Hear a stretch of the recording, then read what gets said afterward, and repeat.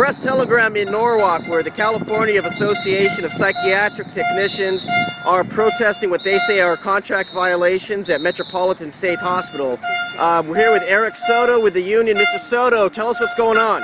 Well, you know what, over the past few months we've had excessive mandatory overtime. With that mandatory overtime, unfortunately, our members have been working in excess of our contract limits. What our union is saying is that with high excessive overtime, that leads to a clear safety hazard for our members as well as for the patients that we care for. We filed numerous grievances, and as of yet, the hospital has refused to meet with us.